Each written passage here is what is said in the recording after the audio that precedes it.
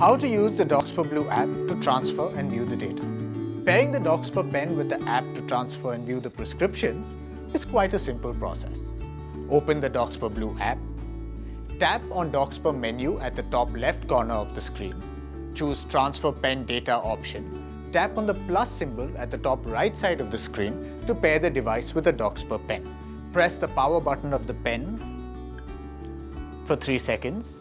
When the light turns blue and blinks, it indicates that the pen is ready for Bluetooth pairing.